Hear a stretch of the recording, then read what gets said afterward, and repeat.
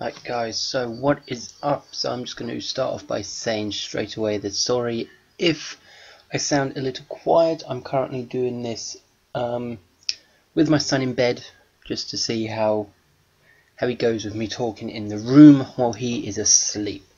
So obviously we had the event week this week. One of the events being 2x money in RP on stunt races, one of my personal favourites. And specialties, we are going to be going through 12 different things that you can do to help guarantee you a win. Now obviously these are very well known tactics, so a lot of people will be doing them, but we will be going through them nonetheless, just in case any of you new players are going to be doing stunt races, especially for this week. So we are going to start off with the very first thing you have to do is the boost at the start of the race. Now normal races, or normal racing games, you would just hold down the throttle and boom, you'd go when it says go. No, on this you keep your finger off the accelerator until you see the go.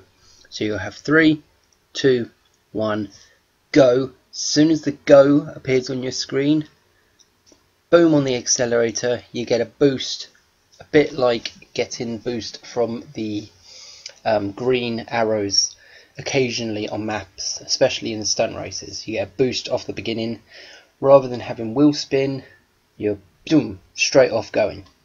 So you got to make sure you're hitting that accelerator on go, not before, not earlier, not any later, otherwise it will not happen. Second is the wall riding in the tubes. Now this helps because of something else that will be next.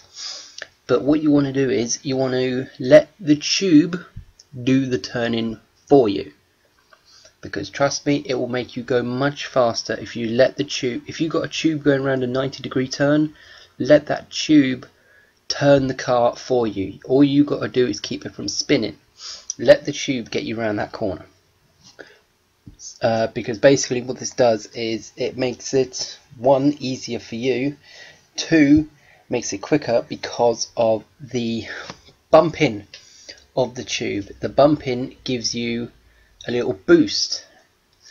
Don't ask me why, I don't know why, but it just does. And that brings us on to the next part, is the curb boosting, where if you consistently go on and off of a sidewalk or the apex, like the white and red lines that you get either side of the track, bump on and off of them constantly, that boosting will give you a little boost as well.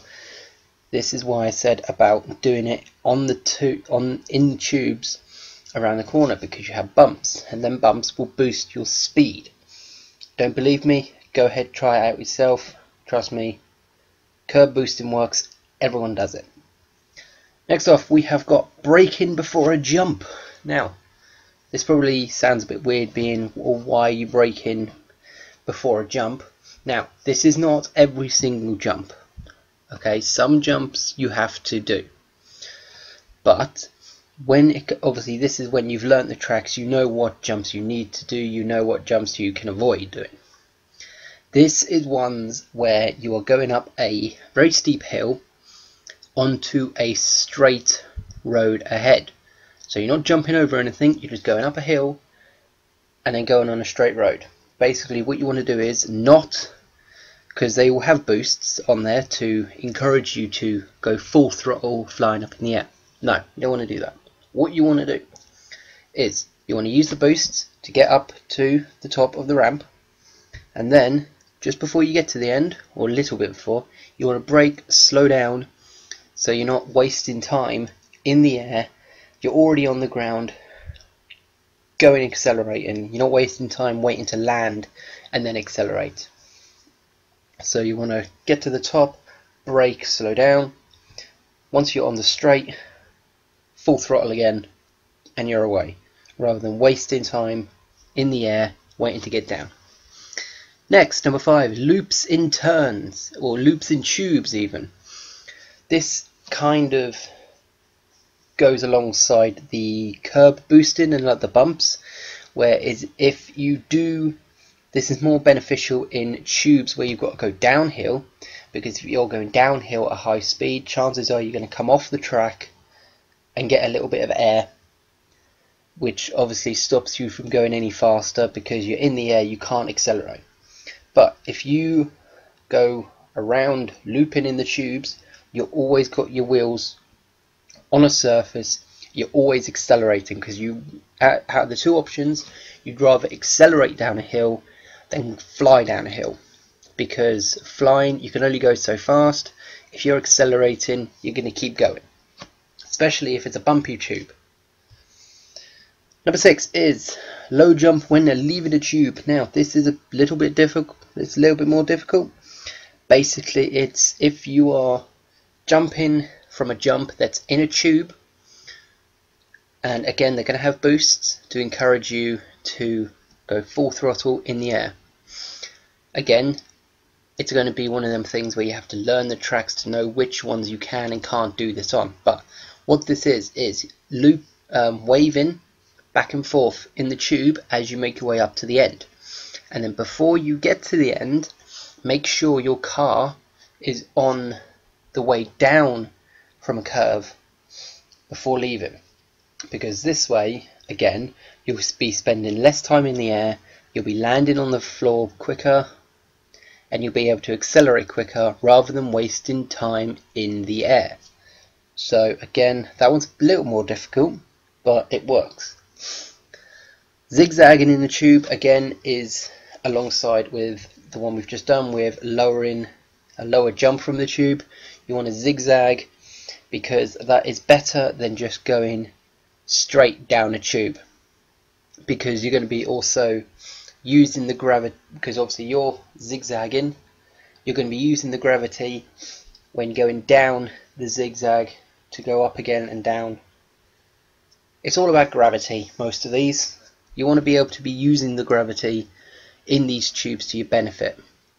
Number 8, soft landing. You want to make sure you are getting them landings soft and smooth, otherwise again you're going to be wasting time accelerating back up to a speed that you were just at. If you land incorrectly, your car will either bump and have a little bit of a slide, or in some cases stop completely. Like, there are some big jumps out there that you have to do, and you're going to be coming in, landing practically straight down, and if you don't land it right, you're just going to be stopped dead straight, and you've got to waste time accelerating, but someone close behind could land it perfectly, boom, stolen first place. Or two people behind you, boom, boom, stolen first and second, you're then in third. So you want to make sure that you are landing soft. Some ways that I found is landing with your rear wheels first. Only briefly, but obviously you've got the straight landing. Tip it up just a bit, just so your back wheels land on the ground first. Because if the front lands first, most chances are you are going to, well, flip. You're going to flip over. But if you land with the back wheels down first, the only place your car has to go is down. Okay? It can only go, the front end can only go down. You can't flip backwards. It can only go down. You've already got your back wheels on. Boom, land, go. Same with in landing in a tubes. If you're jumping into a tube, aim towards the left or the right of the tube so you land on the side of it, and then you can accelerate down that little bit of the tube with the aid of gravity. Boom, soft landing. It'll be like you've never even left the ground. Number 9 is a very easy one, however I will leave a note for this. All races, you can have it either off or on, so pay attention to this one. Is slipstreaming. Now, if you don't know what slipstreaming is, this is where you are behind a car that is going at a fast pace, and you are behind that car as well. You will get a boost from that car because of like reality wise, because as a car drives forward, the wind behind it is getting pulled behind, if that makes sense. So you're driving, the wind's getting pulled behind it as well. So if your car is behind that car, the wind that is getting pulled is also pulling your car towards it, giving you that extra speed. But in game terms, all you got to do is go behind a car. There'll be two white strips, two white lines either side of the car. You know you're getting the slipstream then, and it's basically like a constant boost. But obviously you got to remember to move out of the way of the car in front of you, otherwise you're just going to crash into it. He'll spin, or you'll spin, or you'll both spin, you'll both be angry. Number 10, quite obvious, avoid contact. Okay, so that's a pretty obvious one. Basically just any contact that you are, any contact that you have is risk of you flying off the track, because most of these stunt races are not on the ground, they're all in the air. So if you fall off the track, you have to respawn. There's no way you're getting back on the track. You've got to respawn. So you want to be able to avoid the contact of other players. Again, which means learning the track, learning how to take the corners correctly to be able to avoid any collision. Or, to make it easier, if you're hosting a race, just put it as a non-contact. You won't have to worry about other players crashing into you. But that also means that you cannot slipstream either. Okay, so if you've got a non-contact race, you cannot slipstream and you cannot have catch-up. Catch-up being the person in first place is going slower than everyone else behind him. Hence the term catch-up. So the person in first goes slower, position 2 to whatever, however many people you got in that race can go faster and be able to catch up. Number 11 is the checkpoints themselves. They have arrows in them. They are yellow. They have blue arrows. 2 blue arrows. Them arrows are important. They are telling you which direction the next checkpoint is in. Now, all of these stunt races are on racetracks. Okay, there's not going to be any racetracks that have a checkpoint pointing in like behind you, but you got to go straight forward and then do some weird loop stuff. No, these checkpoints are going to be pretty close together, and they're going to be telling you where they are. So pay attention, because it will help you get round the track at a fast time, because you already know which direction you're going to have to go in. Before you even get to that next checkpoint, you're going to know where you're aiming to. And obviously number 12 is shortcuts. Now, nearly every single track has a shortcut. It's not an official shortcut, it's just shortcuts that people have come across and found over the years. Some of them being in the middle of a race, some of them being at the end of a race. So just kind of, I mean, if you Google it, I'm sure there'll be something that comes up on shortcuts and things to be able to help you get around the track easier. I know some of them, one is, I think it's called Mount Chiliad with supercars, and you race down, obviously Mount Chiliad is point to point, and right at the end you've got a long track down the mountain that you then have to jump into a tube and then boost out of that tube to get to the finish line. But if you go to the right hand side of the ramp, just before you jump into the tube, there's a gap between the jump and the edge of the actual racetrack itself. If you go in that bit, it will still get you there. You just got to avoid some trees, but it'll be a much easier smooth landing. But it is risky. All of these shortcuts are risky, so only do them if you know you can achieve it, or you definitely need to. Like if you're literally just behind first place and you know you're not going to be able to get past, and you know there's a shortcut, if you think you can do it, if you think you can guarantee that shortcut, do it. If you don't think you can do it, don't risk it, because the person in front of you could mess up. Especially if it's a jump, they might land poorly, you might land fantastically, take first place from them. But that's all I've got for you today. 12 little tricks and hints and tips and whatever you want to call them to aid you in the sport, well, in the stunt races of GTA. Now on the screen probably would have already started, but the cars that are on screen are ones that are competitive at obviously at the races themselves. Some of them being pretty obvious, being the Krieger or the Emirates, and the Italy GTO and the Pariah. The Italy GTO and Pariah are the two top sports cars. Italy GTO is better for races that have tubes in it because of the boosting on the bumps and the curbs.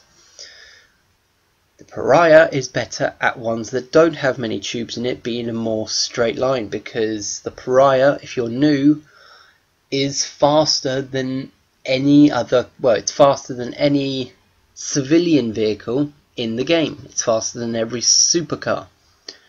Why, I don't know, but it just did.